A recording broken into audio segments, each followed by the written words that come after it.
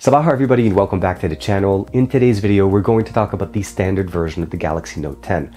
A couple of weeks ago, Samsung announced two versions of the Note, right? There's the standard Note and the Note 10 Plus. And I feel like the Note 10, for some reason, feels like a downgrade if you've owned a Note device in the past and you decide to upgrade to it. Yes, it's a little bit smaller, but it lacks some of the main benefits that we've liked and we've used specifically on Note line devices for a long time. This is TK. Let's go ahead and talk about the Galaxy Note 10 and who is this device for.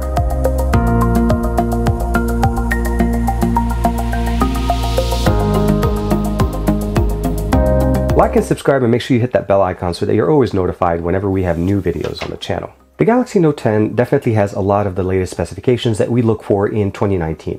We have the Snapdragon 855, we have an updated camera array in the back, we have a wide-angle lens, a standard focal length and a telephoto lens, and of course the dual-tone LED flash. Now, we do not have the depth sensor that is available on the Note 10 Plus, but that's again a little bit different, no big deal. They did the exact same thing with the S10 and the S10 Plus. They added an additional camera, although not on the back, they added on the front for the secondary camera on the front there. Now, again, keep in mind, there's always going to be a difference between a standard line of a device and the Plus line. It's always going to be there.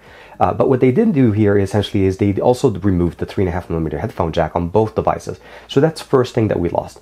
Any Note device that's ever come before, we've always had a headphone jack. So no headphone jack here, nothing here. There's not even an actual adapter in the box to be able to use your own headphones. So what you can use here is essentially you have the USB-C to USB-C cable that's supposed to be used with the USB-C charger here. This is the 25-watt charger that enables us to charge our device a lot faster than the standard 15-watt chargers that we've had in the past with devices from Samsung.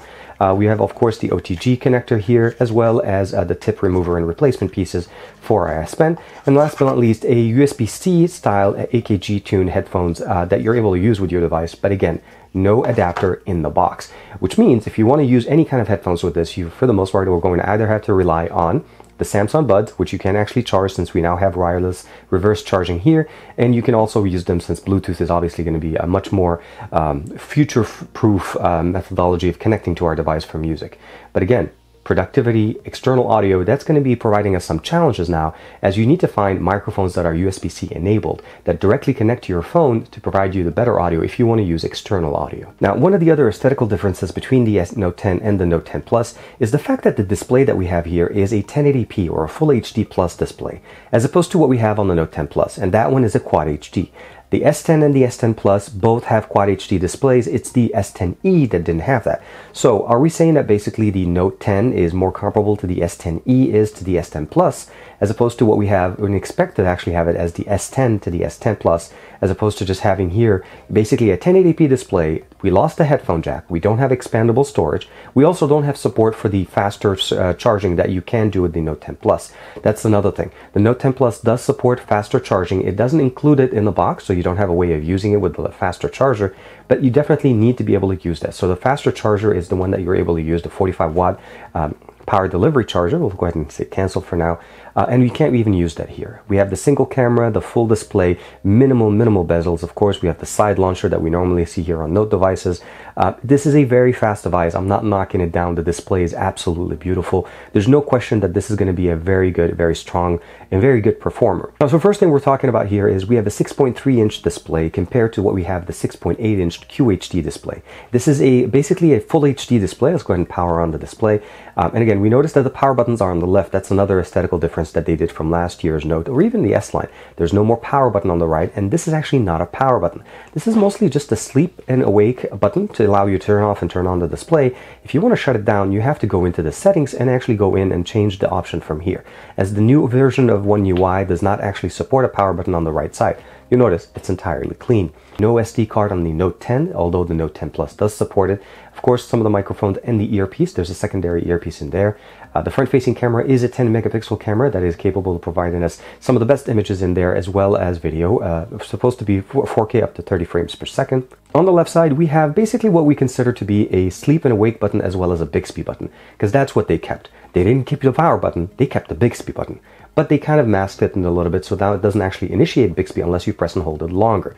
So if I press and hold it a little bit longer, guess what? Bixby is still here. Again, the decision to keep Bixby over the power button is an interesting question, and why would they do that other than to try to make people use Bixby, which I think people will still try to remap this button.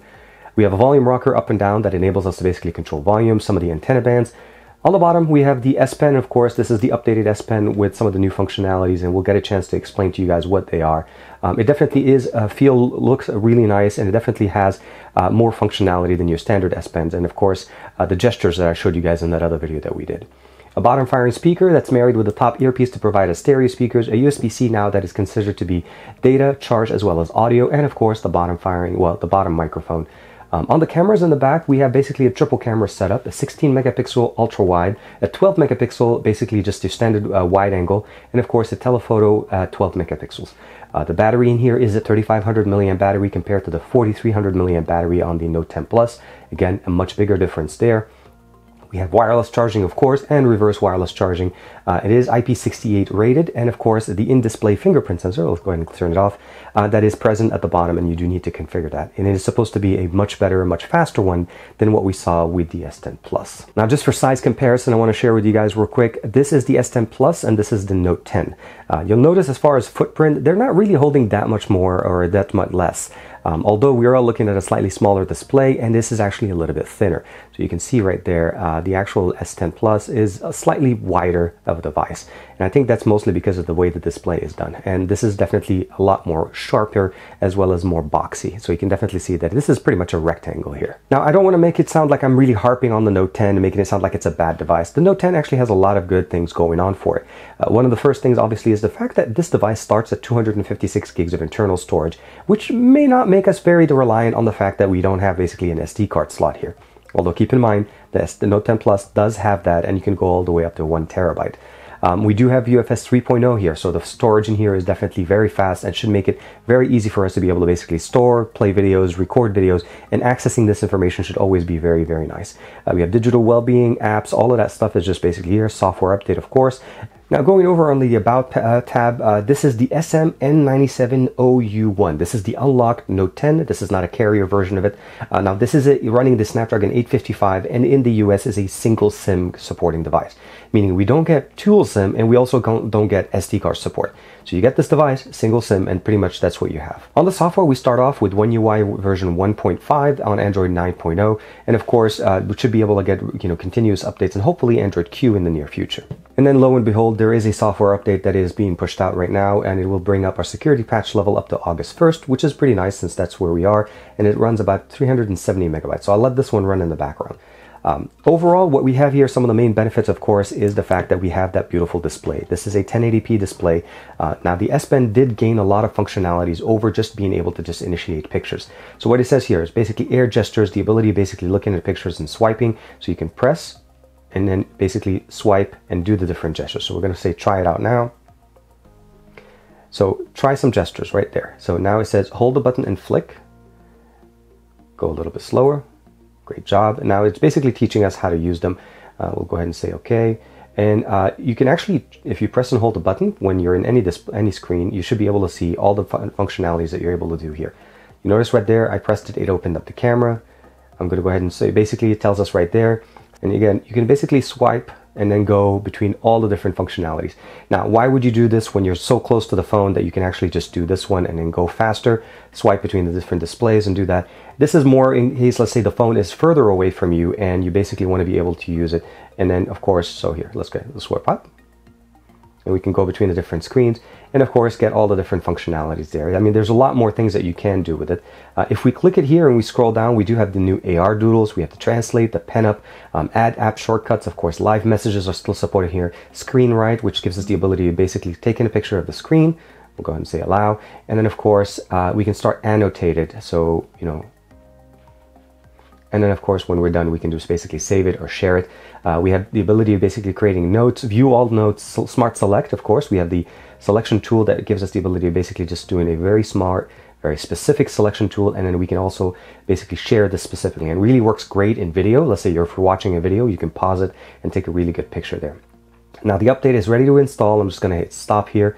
Last but not least is, of course, as I mentioned to you guys, we have the AR doodles and the translate. I did a separate video showcasing some of the main benefits and the new features of the new S Pen. So definitely very exciting to see some of these things. Now, as far as a quick demo of how the audio sounds on this device, again, we do have that earpiece that's sitting all the way ever so kind of nicely tucked in right above the camera. And of course, the audio is going to sound pretty good. Let's go ahead and play this NCS Jumbo by Alex Scrindo. This is a non-copyrighted song.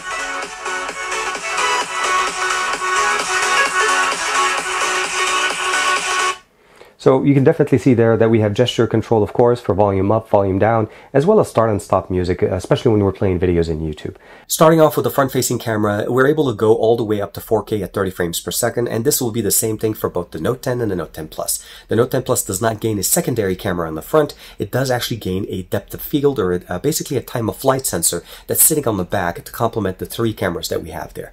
Let's go ahead and switch over to the back. Keep in mind that on the back sensors, we're able to go all the way to 60 frames, where here, we're capped at 30 frames per second at 4K. Went ahead and switched over to the back-facing sensor, and one of the really cool things about this here is that we do have the ability of actually recording 4K at 60 frames per second. Now, it does also have that steady shot ability of basically normalizing and stabilizing footage.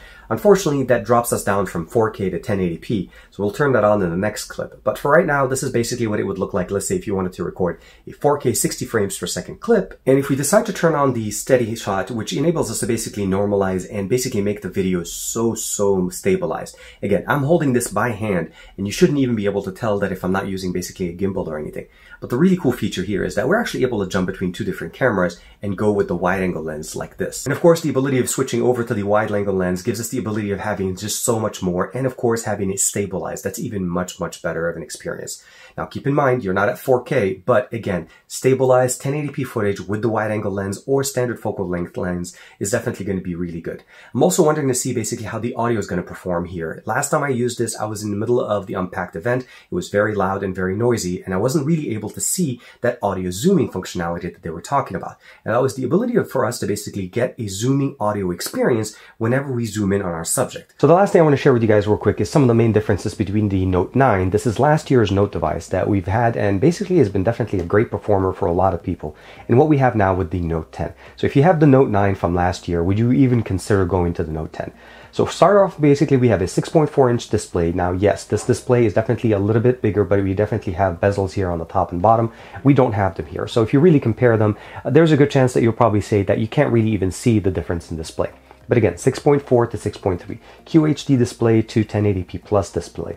We do have here 2 sensors in the back. We have now 3 sensors in the back. The fingerprint sensor has been moved into the display, and that's something that has basically been really great with the S line of devices. We start off at 8 gigs of RAM here, as opposed to where 8 gigs of RAM was the highest one. We'll go ahead and dismiss.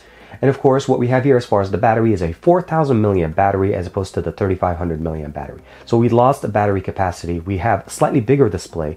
We have a lower resolution display, which should give us a much longer battery life.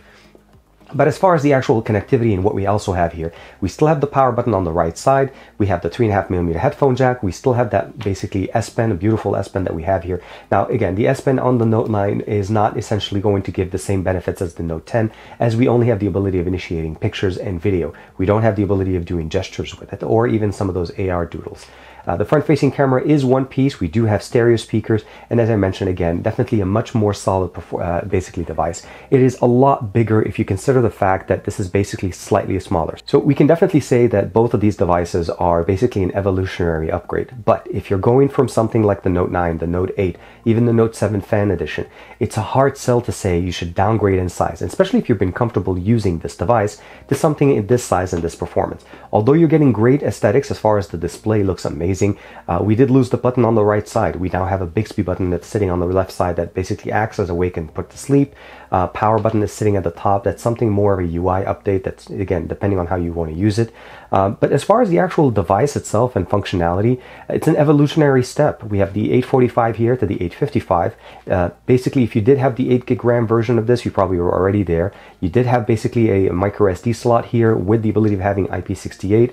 Here we have a single slot, SIM slot without SD card on the Note 10. The Note 10 Plus is where all of that is. So if you're considering trying to go into a Note line of device in 2019, and you're coming from, let's say, the Note 9, Note 8, Note 10, and Note 7 Fan Edition, or even any earlier version of the Notes, especially Notes that have had QHD displays, and of course the headphone jack, the micro SD slot in there, as well as the IP rating, I would definitely recommend you looking into the Note 10 Plus. So what I'm basically saying today is not that the Note 10 is not a great phone, but it looks like the Note 10 is really intended for somebody that's wanted to get a Note line of device before, to get the S Pen functionalities, but I've always thought that the Note line of devices were always too big. 6.3 inches is actually smaller than the S10 Plus, so if you're considering getting into a device like that, you're actually going to get a slightly smaller device that gets you the S Pen, that gets you the functionality of the Note, as well as the ability of having a great display. Although it is a 1080p plus display, but it complements the smaller battery, so keep that in mind. The bigger battery will work much better when you have the QHD display, as that's much more of a power draw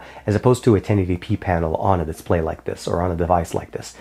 Now, as far as the 90 Hz or 120 Hz, why did they not go higher? Keep in mind, Note line devices have to have the Wacom display in there to be able to actually have sensitivity for the S Pen to function on it. And that's something that makes it a very unique display that most other devices don't consider, or at least don't need to have, because they don't need to worry about S Pens. Note line devices need that, so that's going to probably slow us a little bit before we can start seeing higher refresh rates, specifically on the Note line. It may come to the S line a lot faster than the Note line, since they don't need to have the S Pen. Overall, the Note 10 is definitely a very good contender. It has fast charging, not the fastest that they offer, but it also has basically the new faster charging, the 25-watt charger in the box.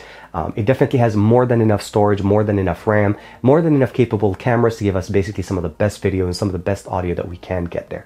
I'm a little bit bummed that we don't have a 3.5mm headphone jack. We don't even have an adapter to use it. So that makes it basically where we have to go out and hunt for a good adapter that will work with our Note 10 or Note 10 Plus and give us basically the ability of using external audio like the other equipment that we've had on our other Note devices, or even other S line of devices, as the S10 line of devices in 2019 still had that 3.5mm headphone jack. So let me know what you guys think in the comments below. Are you considering getting the Note 10 or the Note 10 Plus? And if you've owned a Note line of devices before, does this device, the Note 10, even make sense? Because I feel like the Note 10 Plus is where they kind of have a slotted go into, but they offered this for people that wanted to get into the Note line of devices, but just didn't want the big Note phone and all the big size that comes with that.